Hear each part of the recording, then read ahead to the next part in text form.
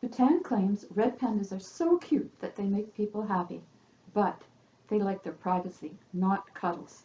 They come with sharp teeth and claws to protect themselves from snow leopards, and they bite when irritated. They mark their territory with their stinky scent. Red pandas are a special flagship endangered species because half of them have died in the last 20 years.